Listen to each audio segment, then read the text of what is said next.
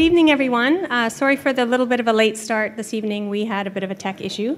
I'm just going to do a quick bit about the Upstart competition before we have our speaker of the night, which is David Pasieka, and he's speaking on building an effective board. So we talked about the Upstart competition in September. We'll do maybe 4 or 5 slides just to talk about it again because it is coming up in February. Just a general overview. It's a business pitch competition and it's open to the participants of Entrepreneurship 101.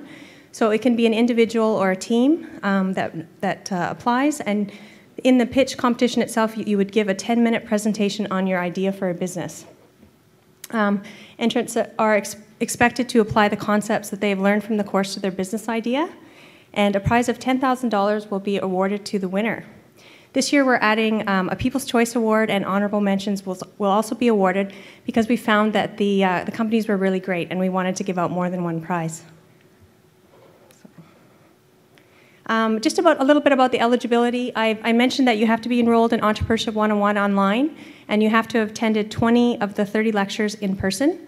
Mars does have a focus of the types of companies that we work with, and those are the same companies that would be eligible for this competition. So you have to have fallen into one of our 4 categories, which is ICT, the Information Technology, Communications, and Entertainment, which is why we call it ICE, Clean Tech, Social Ventures, or Life Sciences. And we do have some parameters around investment and revenue levels. So you have to have received no more than $100,000 in investment money and have earned no more than $100,000 in cumulative revenue since your inception. So just a bit about sort of the overview of the competition itself. It happens in 3 stages. So the first stage is the application stage, and that will be in January. So we encourage everyone interested in applying for the competition to submit a 3-page executive summary of your business idea by Friday, February 14th to entrepreneurship101@marsdd.com. During February, we will go through all the applications and arrange for you to meet with a Mars advisor to sort of talk about your idea. And at the end of February, we will select 10 entrants to go on to the competition. So the second stage is for the 10 that have been selected to go on. During March and April, you'll be working with Mars advisors, or if you choose to by yourself, to prepare for the pitch competition. We'll also be offering special workshop series that we will help to prepare the participants, and they'll be announced next week, so we'll talk a little bit about them. They're open. There's one series that will be open for everybody interested in applying, and a second series for the participants themselves. And then the third stage is the pitch competition itself. It happens on May 20th. Each of the 10 participants gives a 10-minute pitch presentation to a panel of judges. We have a pretty well-rounded panel every year. It's probably a couple VCs, maybe an IP lawyer, and a Mars advisor. And following your presentation, there's about 5 minutes of questions by the judges. We pick the winners the same day, and we have a reception where we award the prizes. So we encourage actually everybody here to come. It's actually really neat to see some of the ideas that have come out of the people in this course. It's really inspiring. And if anybody's worried about confidentiality, it's a bit touchy, your business idea, you don't necessarily want it to be shared. The pitch competition itself, everybody who attends signs an NDA, a non-disclosure agreement, which basically says that they won't talk about the ideas. And just a little bit about the criteria for judging. So here's some of the criteria that we'll be looking at both in the 3-page summary and in the pitch competition itself. So basically, have you clearly articulated your value proposition? Actually, I should mention next week's lecture is on value proposition, and it's given by one of my colleagues, Joe Wilson, who's a fantastic presenter, and he's going to do a great job of that if you're unsure about what it is. Another one is, have you clearly demonstrated competitive differentiation, intellectual capital, IP? Have you demonstrated a business model that'll make money, or in the case of a social venture, will have the desired social impact? And have you demonstrated market awareness? How effective was your actual presentation? And the investors will ask themselves, would they invest or back this opportunity? So there are 3-page documents about the Upstart competition that we will have. They're out this week, and they will be out for the rest of the month. We do have a website. I didn't put it on here, but just a note again about the submission deadline. It's Friday, February 4th at 2011, and if you have any questions or concerns, please email us at the same address. And so now I would like to welcome Tony Redpath up to introduce our speaker.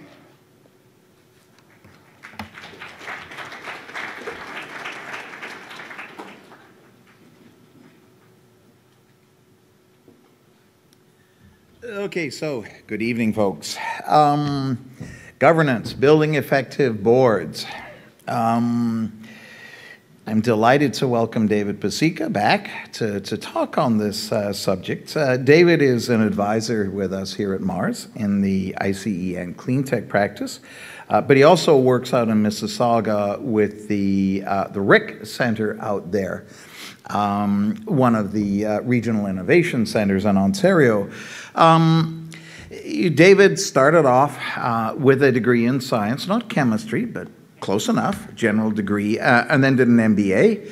I think what's relevant in terms of the training side, he has taken the Chartered Director course from McMaster, which is really a formal training on the roles, responsibilities of directors and boards of so forth. So he has domain expertise. In terms of business, he's, let's say he has had a leadership role with companies Bell, AT&T, Zero Footprint, 724 Solutions, Algonquin Power. He's just trying to remember on the boards of, I'm losing this here, Oakville Hydro, on the faculty of the Directors College. There we are. You may ask, I'm just starting out. Why do I need to know about boards and governance and all this exciting stuff? Let me tell you. An investment of time understanding what to do now at the early stage will pay off big time by not making mistakes that will take you a huge amount of time to correct when you get bigger. And so I think it is really important to understand the things that David's going to be talking about. Whether or not you deploy them now, at least you'll know what to do. And when you go public, it will be all smooth sailing. So with that, David, over to you. Thanks, Tony. Okay, good stuff. Thanks a lot, Tony. It's delightful for me to be here and talk about one of my passions, and one of my biggest passions in the last 5 years is learning and studying the whole business of governance. Because good governance will make better companies, will ultimately have fantastic results. And this is what I study, this is what I believe.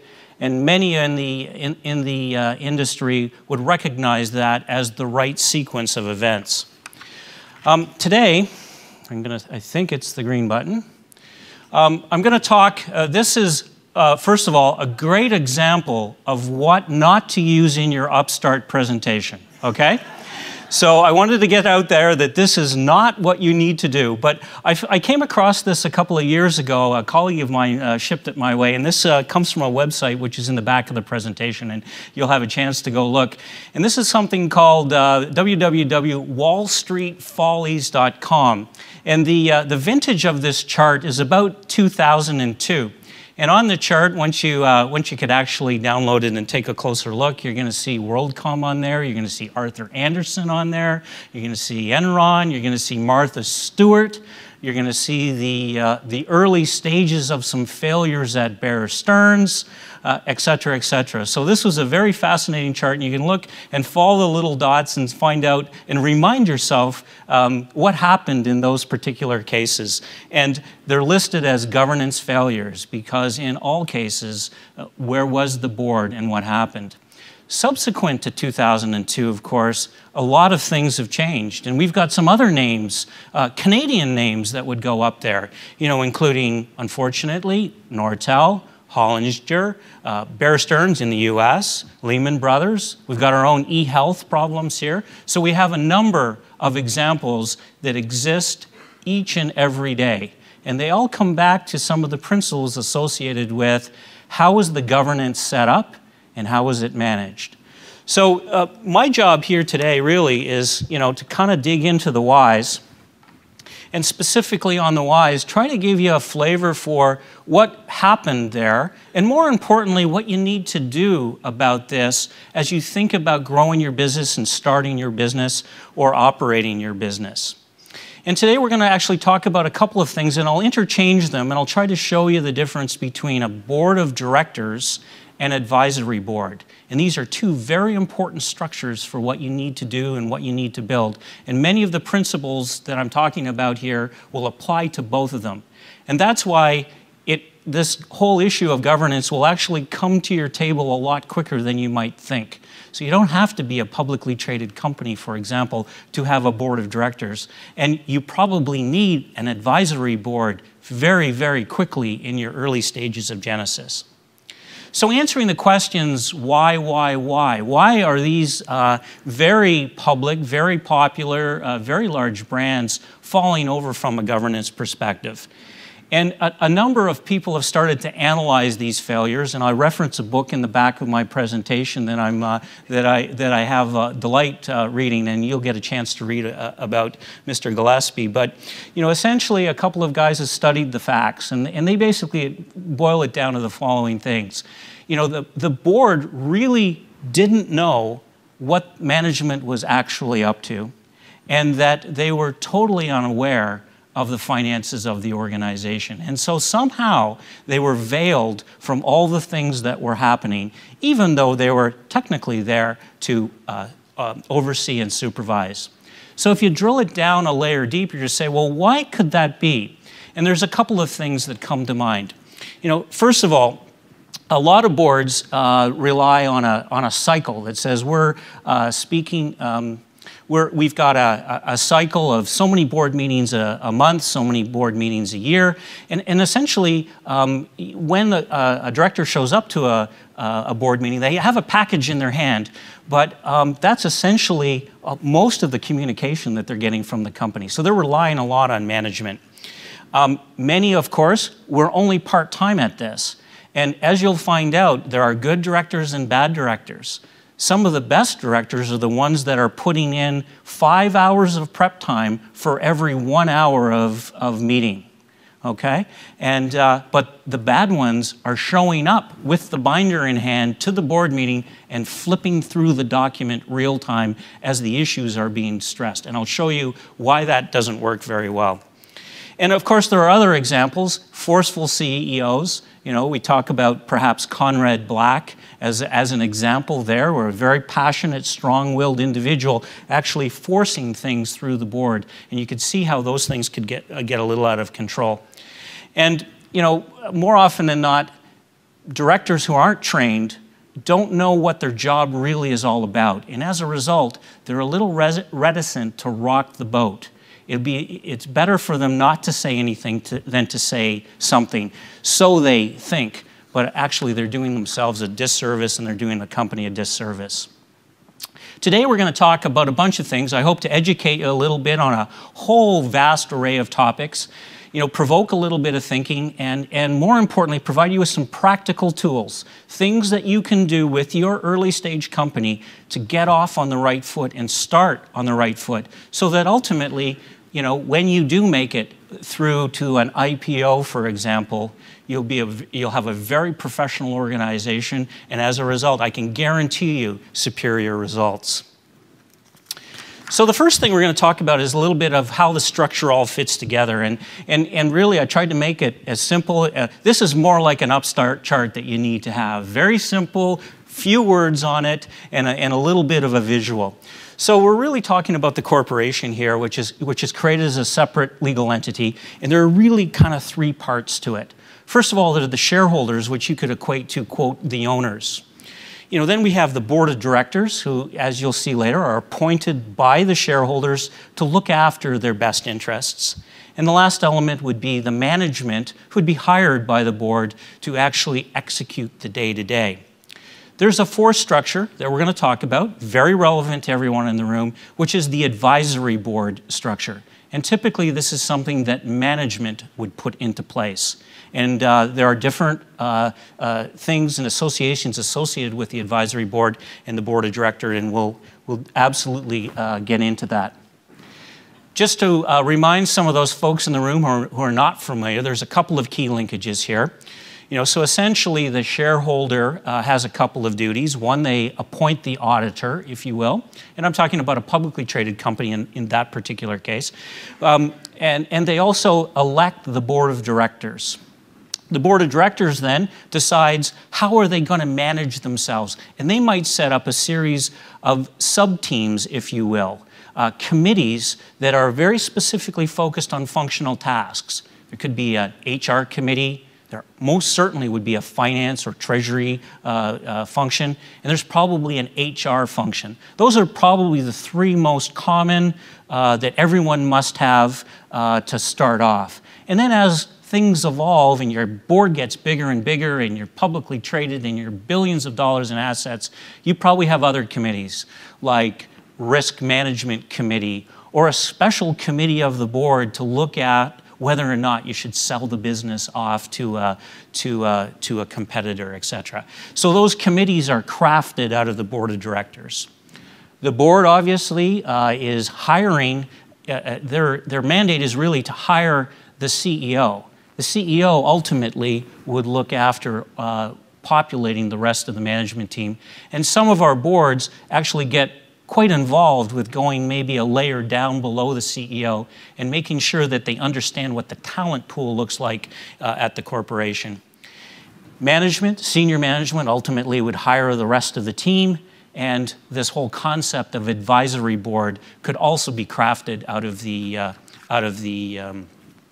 from the management or the senior management. This chart is a very telling chart, and I find this most powerful because it helps clarify the difference between a board of directors and an advisory on a couple of different levels and how things change over time. So the green line represents your advisory board, and if you go all the way to the left on the blue there, essentially that's when you start your company. And when you start your company, you're usually a single person and you have an idea. And how do you get to the next step? You usually surround yourself with a circle of family and friends. And I would call these advisors. These are your early stage advisors. That's a good idea, Bill. That's a horrible idea, Susie. I think that's crap. What we should start all over again. So you have essentially a number of people who are very influential in your early stage. And you build up your family and friends in your advisory boards to help get you launched. As time progresses, though, the first thing that happens is you might decide that you might need to incorporate yourself. So here in Ontario, if you set up a numbered Ontario company, you have to declare a director on the forms. So your first director actually gets formed as soon as you set up that numbered company. And so you see the little blip in the chart there in the orange as I add one director to the organization, and maybe it's yourself. But it also might be your father, your mother, your daughter, your sister, etc. And then a couple of things happening on the axes. First of all, on the far left, the axis of the influence, okay, so the highest influence, family and friends right at the beginning, but over time that influence will fade away. And as you become, say, a publicly traded organization, think about where the line crosses there between the advisory and the board of directors.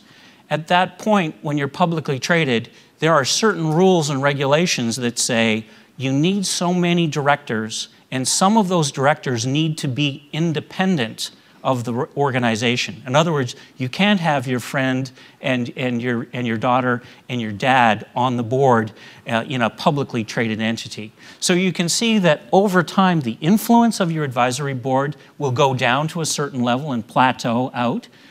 Even companies like Sun, or Novell or whatever, they all keep an advisory board structure in place to help them understand customer issues.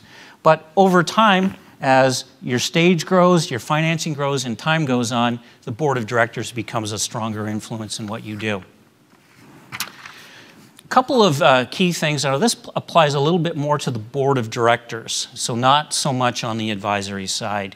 Two very key duties associated with a board member. One is a fiduciary duty, okay, and I've got the words here. I'll just read them for those at the back who might not be able to act in the best interests of the corporation.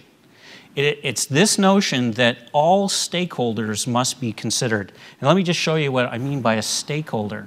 So if this is the corporation in the middle, the stakeholder view says it could be employees, could be the legislators, it will include your shareholders for sure, might include your NGOs, okay, your competitors, your bankers, etc. That is the ecosystem under which the stakeholders are there. And so as board members, it's your fiduciary responsibility to look after the best interest of the corporation and the concept of the stakeholders, not the shareholders per se. The shareholders are part of the stakeholders, but a subset of them. This is firmly grounded in Canadian law. In U.S. law, it's slightly different. In U.S. law, the board's fiduciary accountability is to the shareholders. So here in Canada, we recognize a wider circle of friends, if you will. The other duty the board has is to exercise care, diligence, and skill that a reasonably prudent man would exercise under comparable circumstances. So to stay out of trouble, to stay out of legal hot water, you know, facts in, decide what you're going to do with the facts that you've presented, make a decision that would be prudently the same as someone else looking at the same facts. If you do that, you'll stay on side. 3 key director functions. And these are very, very simple. So you wonder why we have all this trouble. First one is hire and fire the CEO. Seems simple enough. Second one is review and approve. Not make up the strategic plan, but review and approve. Very interesting distinction here that the management and the management of the corporation are actually building out the strategic plan and wrapping the board in as appropriate to look at it, to pick at it, to make some suggestions, to amend it, and then ultimately approve it. And then the last key function is monitoring the performance of management to make sure that they're doing all the right things. So how do boards do that? The tools are very simple. 3 key tools. Information, okay? So, and here, very important, and the onus is back on you as management to provide your board with the right amount of information. What's the right amount? It depends. It really depends on the situation. But in order for the director to do his job, he needs to have some key information. He needs to know what the trends are. He needs to know what the numbers are. Oh, and guess what? You know, leads to the next process. We need to have a process so that you can give me the information in a timely manner so that I can absorb it and understand what it is you're trying to say. So I can look at your recommendation and think about it and try to add my value. And then the third one is, you know, I've got, as a qualified or as an experienced business leader or board member, I can bring lots to bear. I can bring my business judgment to the table. Oh, I remember doing that in another company. Oh, yes, we used to have that trouble before, so here's what we did. You know, and you make some guidance and some suggestions to management to help them move along. So those are the 3 key tools. And as management, you'll find that when you first get your first official board, it's a little bit of a shock for you because they're going to start to ask a whole pile of questions. And you're going to think that they want to get into your sock drawer. But really, what they're trying to do is they're trying to do their job so that they can stay on the right side of the law. And they're exercising the 3 tools that they have, you know, information, process, and judgment, and to make those choices. This is an interesting concept, and I think, you know, this is important to understand that not all boards, and again, we're talking about boards of directors, are created equal. Depending on their stage and their time and how they came about, there's a different relationship between management and the board, and how active the board is and how active management is. And we've got sort of two ends here, and I call this the bright red line. And when I'm consulting with early stage companies and for that matter experienced boards, I try to bring them back to this chart to say, where do you think we are as a company on this continuum? Are we down in the very active micromanagement arena where we're actually making all the decisions and choices? Or are we at the very top where whatever management gives us, we just put a stamp on it and send it through? Now, what's the correct answer? Well, the correct answer is, unfortunately, it depends. And it depends on a lot of factors. But best governance practice would suggest that we need to move rubber stamp boards closer to the center, and we need micromanaged boards to move closer to the center. So the answer is somewhere in between is where we ultimately want to go from a good governance perspective. Okay? And that gives the right balance between what management does and what the board's all about. One of the things that Tony talked about earlier was just thinking about being a publicly traded company. And when I consult with some early stage companies, I often pull out the guidelines associated with the TSX. And I typically pull out the venture exchange stuff, but it doesn't really matter. They're all listed on the Ontario Securities Commission's website. But you could actually look, there is this particular report called the National Instrument 58101, outlines what boards need to report back to the OSC on what they're doing in governance. And boards need to, for example, in TSX companies, need to talk about the composition of the board, how many people, what are the relevant backgrounds and experience, how many people are independent of management. In other words, sitting over here, not friends and family of the CEO. What's their education? What's the plan for the company to educate these people and keep these people current moving forward, et cetera? So this is a very interesting, I picked this one out. You could just Google National Instrument 58101, and it'll pull up a simple 4-page document and say, those are the kinds of things that TSX companies are accountable to report to the OSC. And that might be an interesting and a simple way of saying, there's what the benchmark should be for my company. And I'm going to start moving towards that as a best practice. But I've grown and started many, many startups myself and taken a couple of them through to IPO. And I know that it's a balance between over-process and quick-moving, nimble. So, I think it's just be aware of this, understand that that's a goal, and figure out when it's the right time for you to start putting a little bit more discipline into what you do.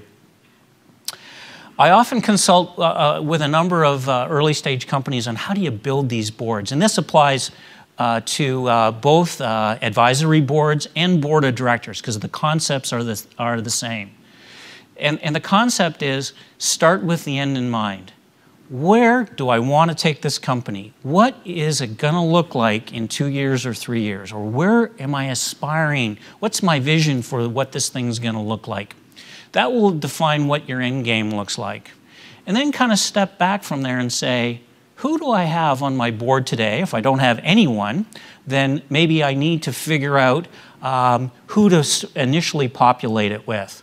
And maybe you need a finance person to start. And maybe you need someone who knows the industry inside and out. There's a couple of key kind of early stage board members that you might put in place. But it really depends on what stage you're at, where you want to be, and the kinds of places and the kinds of experience that you bring to the table.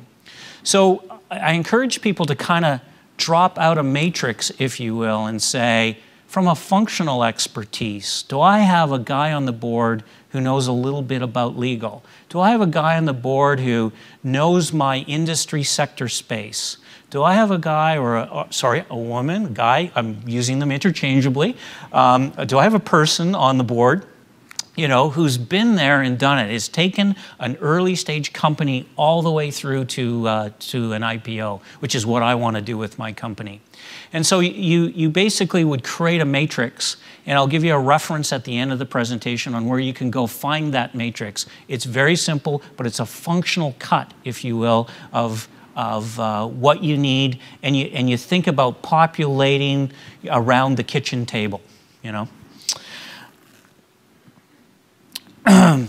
One thing I would like to stress is it's also about chemistry too, because to a certain degree, when the times get tough, and I've sat on some boards where we've actually had to take them into CCAA, you want to be with the best, most competent, energized individuals who are willing to throw their body at the problem. And so I want to stress too, it's not just about picking, the right person or the highest profile person that you can get on the board. You want to build and think about the chemistry and the culture of that board. Because when the times do get tough, and every early stage company will have some tough times, you want to make sure that they're there for you consistently. So I'd also stress, I add another piece there. It said, chemistry is also important too. So it's not just, he's the only guy I could get or she's the only woman I could get. You want to think about populating with the best technical and also the people that you'd like to be there to support you when times go a little rough. So a lot of people say, well, how do I get people on my advisory board or my board of directors? And here's a couple of things that would motivate people to want to join you.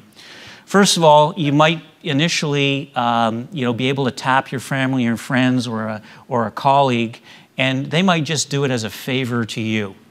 Now that's okay, as long as it fits in with your ultimate model and they fill an important role or an important seat at the table. Some people like to get involved from a status perspective. If you're in a hot space, for example, oh, I'd love to get into the wireless and the healthcare industries, and that will look good on my resume. So some people like to think of these board appointments as resume builders. As long as you understand what their motivation is, you can work with that. Some people like the work. Oh, that's a very interesting research project, and to take that to commercialization, that's fascinating. That's what I'd like to do. And so, ferreting out those individuals will be kind of important. Some use it as an opportunity to network within their space. In the case of not-for-profits, and there might be some not-for-profit entities in the room, some like to give back and feel like they're doing there for the community. Some like to have some fun, and more often than not, some people also say, hey, if I'm going to put my body and throw my shoulder at this, is there a little bit of remuneration? And there's lots of ways you can do that. You can do that with some cash or some stock options. Most people in the room wouldn't have extra cash to give to their board, but sometimes stock options might be a useful way of doing it. Another way might be just organize a quarterly dinner at your house and buy them a nice bottle of wine. So there's lots of ways that you can reward your board without having to pay big bucks. So here's the risk for the board members. I think it's important to understand that there are risks for board members.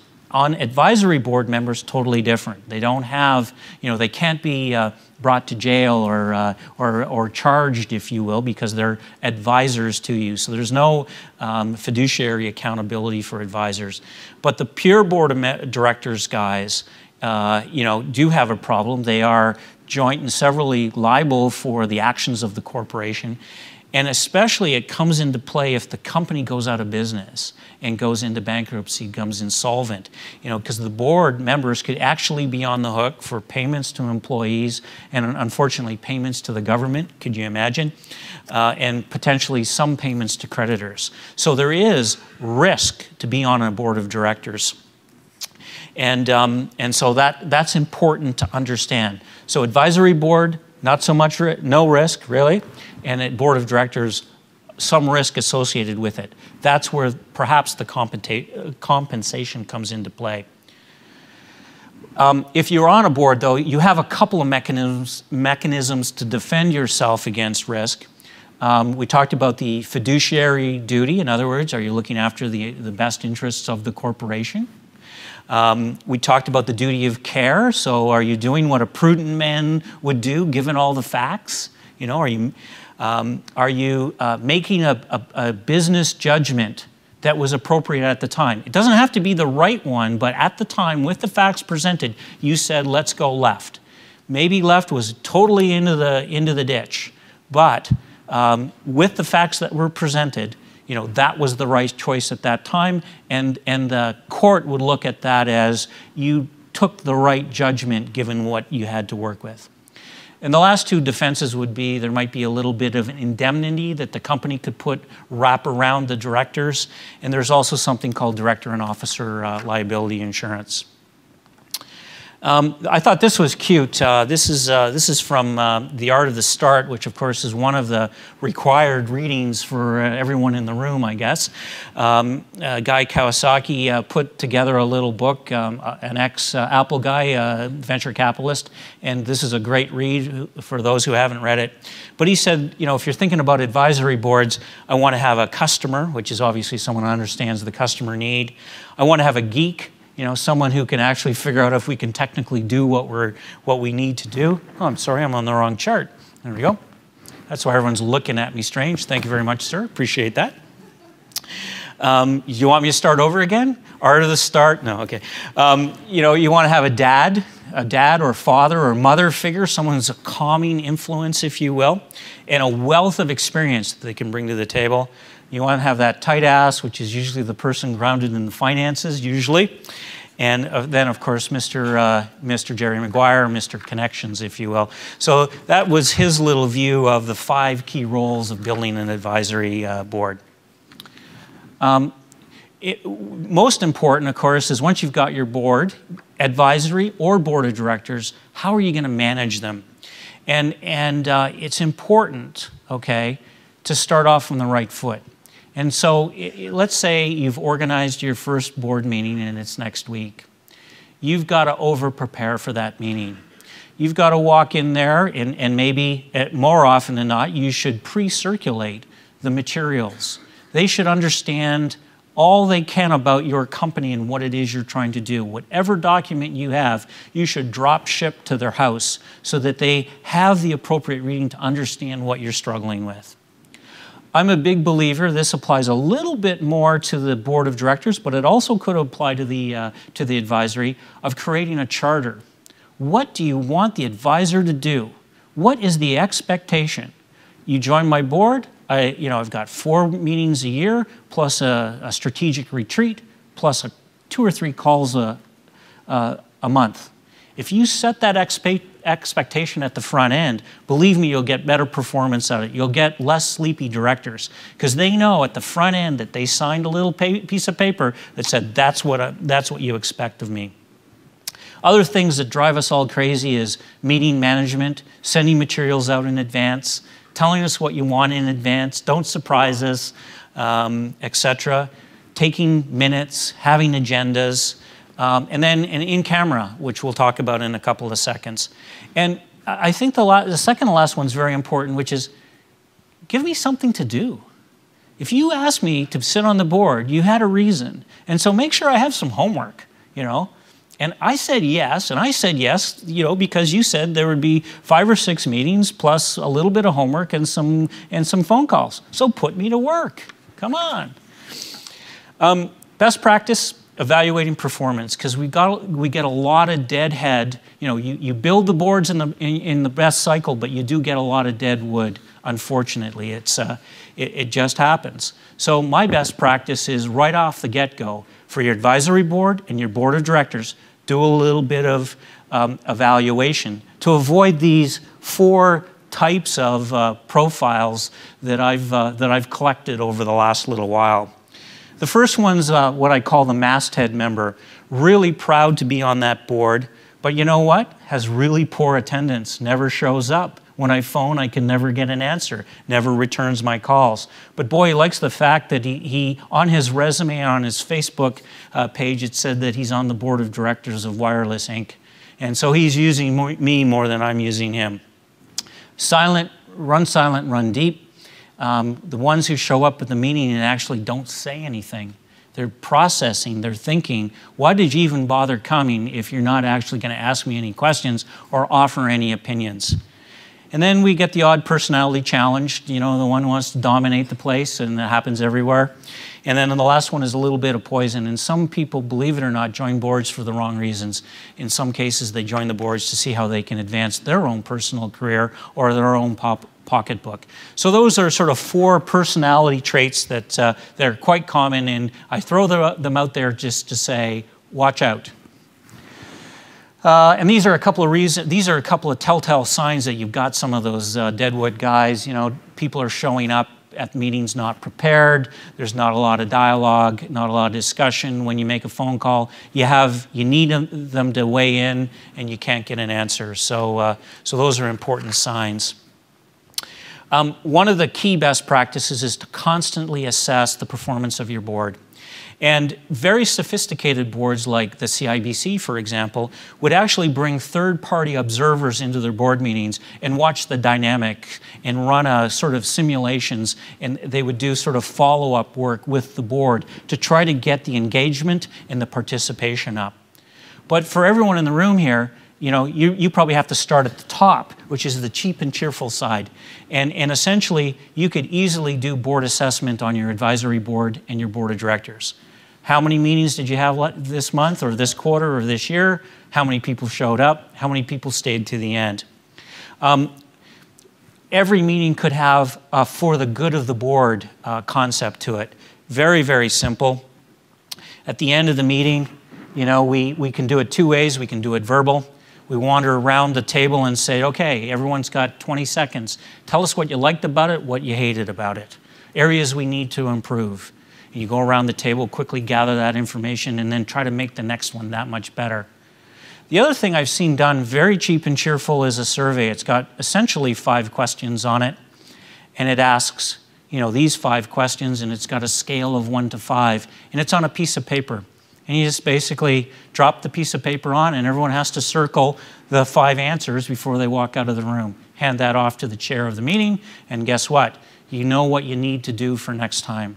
And these are so easy to do and could be done at the advisory level, at the board level. And believe me, you're going to look like a superstar CEO or president of an organization by putting these simple things in place, and your performance would absolutely go up. And then, you know, back to, there's, you know, the boards that I sit on right now, we are doing peer surveys. So we talk about who's good and who's bad. And we work with the board to ensure that, the board chair, to ensure that the people who aren't participating are being told they're not participating. And we try to figure out how to silently move them off the mark. So, in summary, I think I covered a number of pieces here. I tried to jam in things that were both relevant to provide you with a little bit of background on what the corporation's all about, you know, the duties of the directors, how to build advisory boards and boards of directors. And then the last part of the presentation was about managing your board, managing expectations, managing charters, and then ultimately putting that best practice stamp of evaluating and continuous improvement. And to me, these are the principles. These are the core principles of a very effective, high-performing board of directors and board of advisory, and you put those principles in place. And you can see they're very simple. You put those in place, and you'll have a superior performing organization. My last chart is really a couple of the reference books that I use. These are fairly easy. They're pretty modern to find. You can get a lot of this stuff off the internet. But these are a couple of key books that kind of bring these concepts to date. And there's the wallstreetfollies.com. They've got some other fun t-shirts on their website, etc. And the one that I really love right now is The Money for Nothing, How the Failure of Corporate Boards is Ruining American Business, etc., etc. And some really insight case studies into some of the companies that fell over and how poorly managed they were at the board level, and some very interesting insights there. So with that, I believe I have completed most of my time, and I'd be delighted to answer any questions.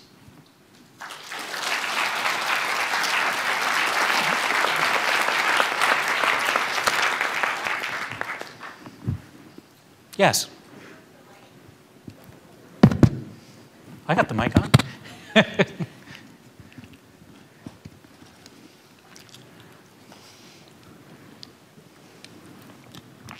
Hi. When it comes to advisory boards, what's appropriate to ask them to do? Yeah, and I think it would depend on your stage, but I would think, and it depends on also whether you think you're going to compensate them or is it complete volunteer time. But I would suggest that it's probably not. I just did one of these for a client, and they suggested that there would be kind of 2 to 3 hours of phone consultation a month, and quarterly meeting, and maybe a strategic retreat that might take all day. And my CEO wrote that out and passed it around, and they got very positive response from that. But it would depend on your situation. Obviously, knowing startup, you know, you've got lots of stuff. Your hair's on fire, so so you might need more of a more involvement early stage, and then at that point you might want to think about how you would potentially look at options as a way of sort of providing some remuneration, or some other way of making it interesting for your potentials to join. Yes, sir. Yes, I'd be interested if you could just go into a bit more detail of directors' fiduciary responsibility to other stakeholders other than shareholders. Yeah. And I guess a corollary to that is how you mentioned directors having a responsibility to creditors. Yes. So on the first one, a very famous case just in the last couple of years, which was the BCE bondholders. So essentially, if you remember, going back a couple of years ago, the board of directors decided that they would make some investments, which ultimately gave the bondholders in BCE a bit of a haircut. And they took the case up to the Supreme Court, and the Supreme Court ultimately ruled that, yes, you have shareholders. That would have been a good thing for the shareholders, but your bondholders are stakeholders. And under our Canadian framework, of course, you would have to, it is your accountability to make sure that you are looking after all groups. So in other words, you have to consider the fact that it was good for bondholders, it was good for shareholders and bad for bondholders, and you have to factor that into your decision-making process. You might still land on the fact that you're going ahead with the thing, but through your due diligence, no, we looked at both sides of the coin, and the overarching, in the best interests of the corporation, it was best to maybe give the bondholders a little bit of a haircut, and the shareholders obviously win. So that's a real live case, a real live example, up to the Supreme Court, and there, of course, are others. With regards to the creditors, it's a little bit fuzzier there. Clearly, there are those things that we talked about, which is essentially statutory requirements for payroll tax, and many early stage companies and either later stage companies actually have a certification that's done by the CFO or the CEO saying yes, and we are current with all our remittances to the government for payroll taxes and UI and all that good stuff. And usually those are circulated to the board so that they can feel comfortable that they're not at risk. Individual creditors, usually there's a little bit of a veil protecting. I threw that up there because there might be some circumstances where creditors have an opportunity to come back through into the board, but the key ones are the government. Yes, sir. Hi. It's very interesting presentation, and I have a question about how to become like one of those independent board members, like in a corporation, like how to start it, or is it going like by recommendation, or and beside that, sort of how would you get your independent how to get, member? You know, like yeah. So when you initially incorporate, you know, you could put your name as the director on the Ontario Inc. Filing, and essentially you can run your corporation with you and your family and friends and your brother and your sister, etc., for quite some time. Yeah. At one point, when you attract external funding, and a good example here is that the IAF fund. You know, the investment accelerator fund that they manage upstairs.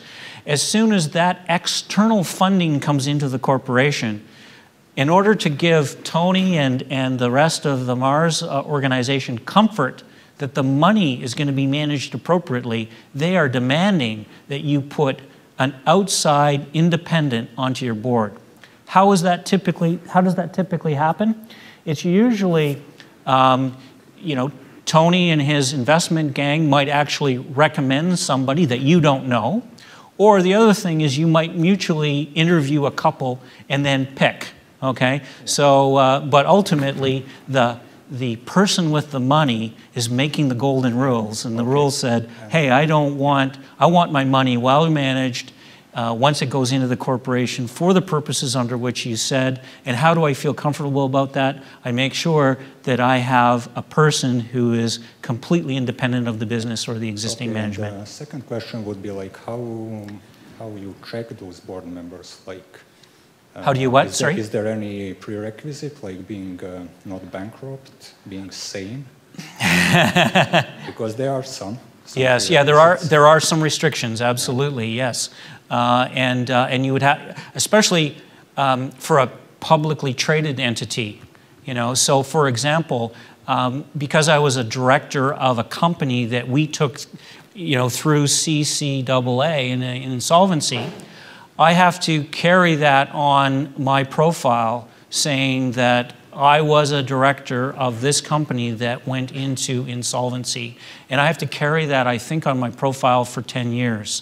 And so it's part of the disclosure when I sign up to be a board member of a publicly traded company. I have to declare what's happened in the past. And you know, the OSC, for example, has to look at that form and ultimately approve it. And so if they see a track record, for example, of, you know, directors who are always attached to bankrupt companies, okay, that will be a red flag. And guess what? Your insurance company who would provide D&O insurance would probably say, I'm not insuring your company, or if I am, I'm insuring it with premiums through the roof, because clearly you don't have a track record of success. But you know, as many people know, companies fail for lots of different reasons, and it's not just about boards. And fascinating, in this particular case, when we took that company into bankruptcy, there were a number of board members who were so concerned about their profile that they resigned. And that's the exact wrong time to resign from a board of directors, because that's the time the company needs the wisdom and the experience of the board members to figure out how to work through the next couple of months. And so, you know, once you're in, and you're in for the duty. Thanks for your question. Hi, my question goes to what is the guidance for the time the directors can be in the corporation? And what I mean by that is that terms or something, right? Terms, and given the evaluation process that you explained, so you may have found that one director is not suitable anymore. Right. So how do you fire a director? Yeah, exactly. Yeah, it's fascinating, right? So a couple things, terms for directors or for advisories. I'm suggesting on the advisory board, when you create that little contract, if you will, on expectations for your advisory board, you might give yourself a little bit of flexibility by saying, this is a 1-year agreement, or this is a 2-year advisory term. So I might put an advisory term on your advisors. Why? Because you don't know, especially if you're going to give them some money or some options to be there, because you're not really sure what you're going to get. On the board of directors, however, slightly different approach. typically there are two schools of thought. One is there's a term out there, so it's a 2-year, 3-year, or 5-year term, and we see that. But more importantly now at the board of directors levels, remember we're talking about experience here, there's a tendency not to put a term on a board of director. Why? Because as long as they're performing and adding their value, okay, they could be 70 or 75 years old, and if they're still adding value, that's a good thing for your company, okay? The second part of your question was, how do you get rid of them? And it's a very tricky thing, because if you remember, the shareholder is basically approving the board. And so that's usually done on an annual meeting.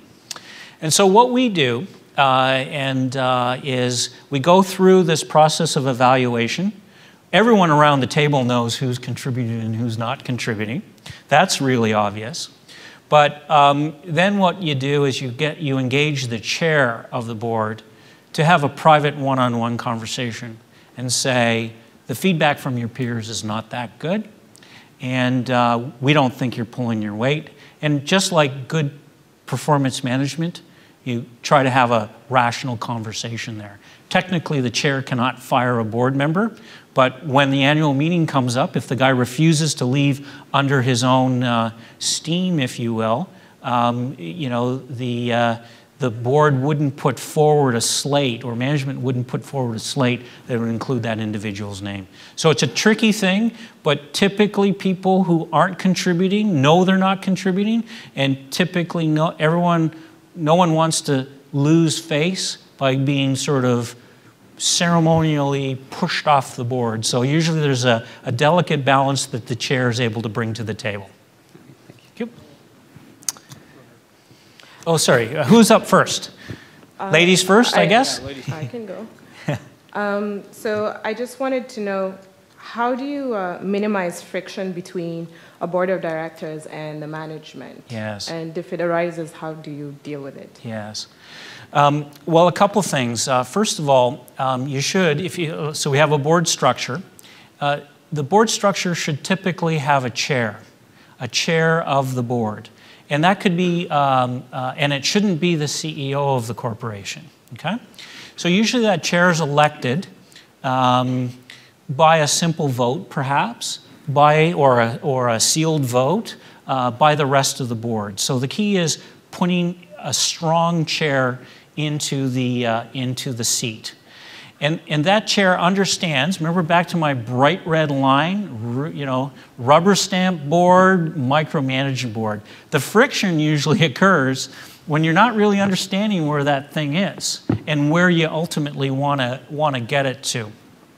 So in my way, I think the chair becomes the impartial, if you will, and if the board and the CEO are butting heads, the chair usually takes the accountability to work that, a little bit in the public forum, but also a little bit in the private forum. So pulls the CEO off to one side, maybe pulls the individual director off to one side and said, hey, we've got to make this work. We're in the boat together, kind of thing. Is that helpful? Yep. Thank you. Yes, sir. Hey, David. We talked earlier about the shortcomings of an uneducated board. Yeah. And we can obviously extend that notion to an uneducated board of advisors. Yep. And when you're just starting out, you're sort of handcuffed in the sense that you can't get that all-star cast Absolutely. of advisors, and you're getting mom and dad or Yep. brother and sister. Yep, and there's nothing wrong with mom and dad or your sisters. Exactly, but Yeah. how much stock are you putting into their decisions to sort of direct your company when you're just starting out?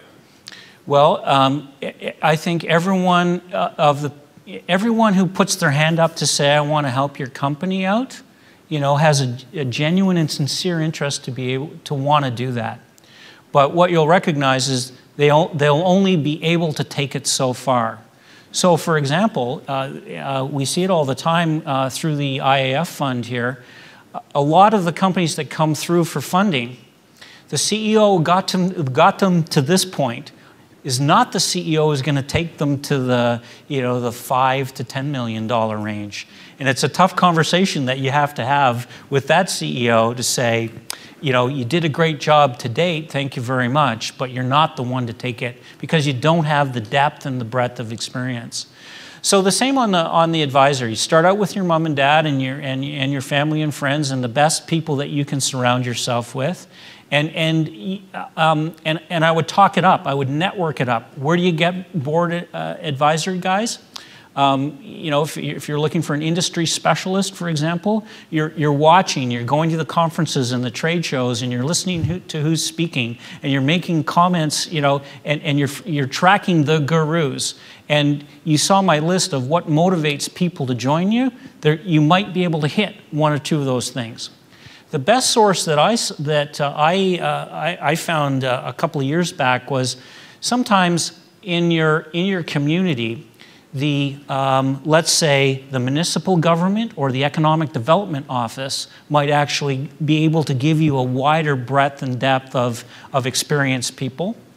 And let's say your business is in healthcare, for example, then maybe pick off and phone the VP of HR at AstraZeneca and say, I've got this early stage company, we're in this space, we're trying to do this, and I am looking for someone to sit on my board who can help me move it along.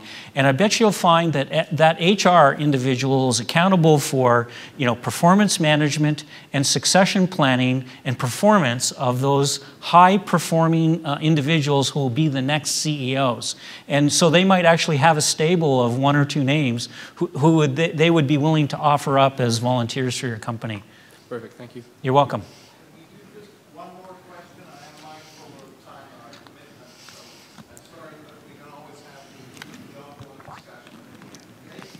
Thank you.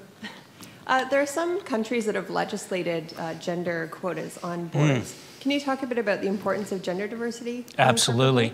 It's a very important issue, and I applaud here the City of Toronto, for example, in an initiative that they kicked off. From what I could see in the research I did, probably in the early 2000s. And essentially, they have a number of boards and advisory boards and commissions that need to get put together.